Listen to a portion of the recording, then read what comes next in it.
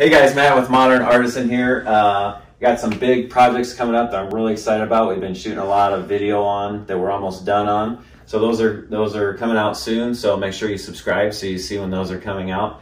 Today we are looking at this headboard. This was a kind of a project I did a while back, and I got some video and some pictures on. So I'm going to show those and kind of do some voiceover on what I did, and we'll talk through it. And it's a pretty cool project. It can be done with walnut like this or other types of wood. So yeah, here goes.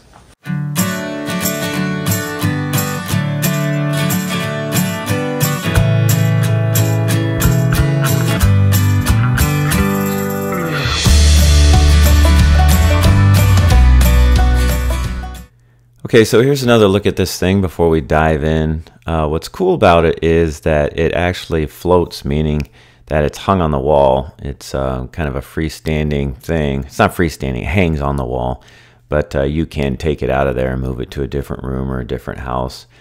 So we did this with walnut, which is kind of an expensive way to go, but I've also done this type of thing with like pallet wood or pine that's painted and distressed. So there's a lot of different cool looks you can do with this.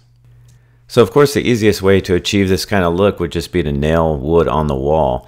That'd be a lot easier than what we did here. But what we did here gives you more of a three-dimensional look. Almost looks like a piece of furniture instead of part of the wall, and it's floating, which is pretty cool. It also has electrical run in it. So actually framing this and putting it on the wall gives us the ability to wire in those lights and outlets and everything. And it's just wired into a plug that actually plugs into an outlet that's behind the new headboard. Okay, so here's my drawing that I started with. Let me try to explain this here. So it's notched out at the bottom because I didn't feel the need to put all that wood behind where the bed is. So I think that dotted line on there is just kind of showing how like a king-size bed would overlap that notch and cover up that section that's not missing. But in fact, the way mine comes down on the ends, that's just for those end tables. If you were doing this without the end tables, that could just go straight across and save yourself a lot of work. But we had to come down to support those end tables. So anyways, you can see it's 11 foot by what, about 6.5 feet overall. So it's a pretty big piece of wood. All right, so here we got those dimensions, that shape framed up just with regular 2x4s. And it's, honestly, that's not a very strong thing to move around, but you'll see once you get all the wood nailed to it, it's very solid. So I started off thinking this would be a pretty rustic look. So even when we decided to use walnut, which is real nice wood, originally I was just going to use kind of rough milled walnut like this. In fact, this is the stack that we used.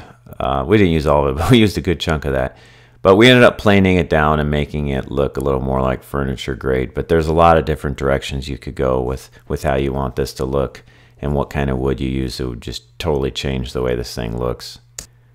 So we used that same 3/4 inch walnut on everything. We edge glued all these pieces together to make the boards for the sides of the end table.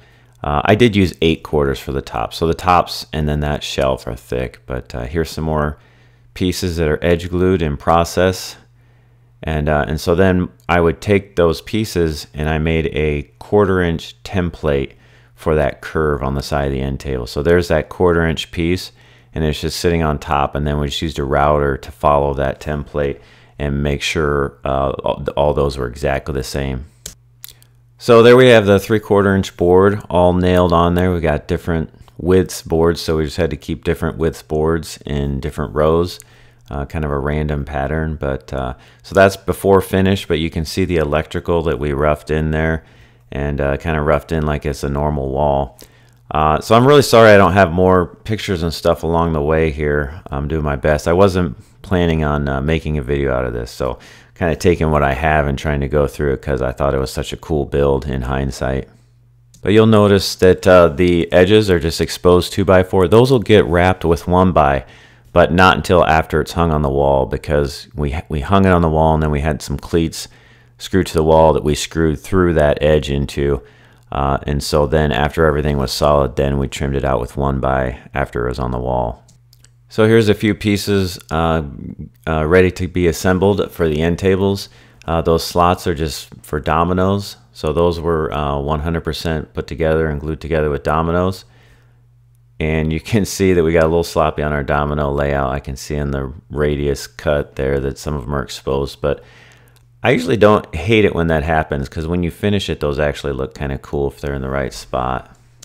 So yeah, here's what they look like assembled. They're just made out of 3/4 inch walnut boards, 8/4 tops on them, just to make a nice solid sturdy top. Looks a little nicer, but yeah, very simple design, kind of just a single drawer with a little magazine rack or something underneath that'll probably never get used, but it helps for a more stable design. It looks nice.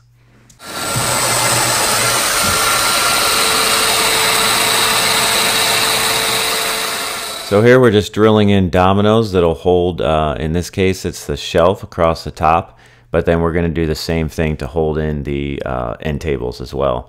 So there you can see the holes all drilled out for the shelf, and then kind of went domino crazy on those end tables.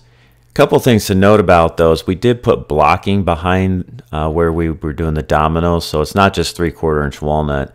Those go deep into some other blocking as well. And then we didn't use glue with any of those. Those are all dry fit and then back screwed. From the back side we screwed them. And so the beauty of that is that we can pull that off the wall, take the screws out, and remove those shells or end table anytime we need to move it or so on. So it looks like everything probably has a coat of finish on it right here. There's the 1x that will wrap it later, and then that 8/4 shelf. So yeah, and then here's everything, probably a final coat or something, but pretty much done at this point, ready to rock and roll. So we call these Z brackets, where they kind of hook together. One goes on the wall and one goes on the product. We use them a lot in construction, but these are a lighter duty. The brackets that are for this are they're a lot bigger and heavier duty.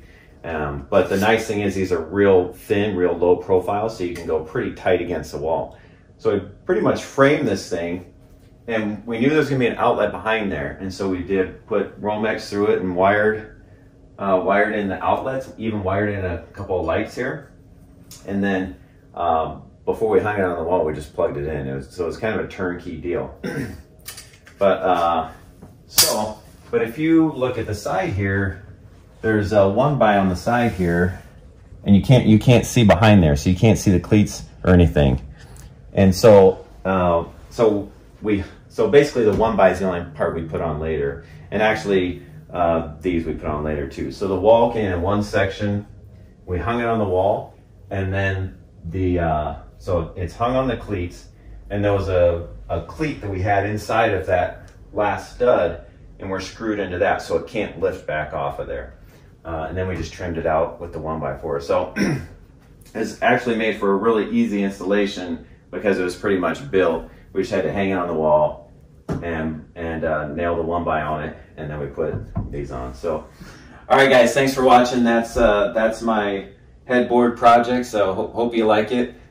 Subscribe so make sure you can see the next things that are coming out. See you later.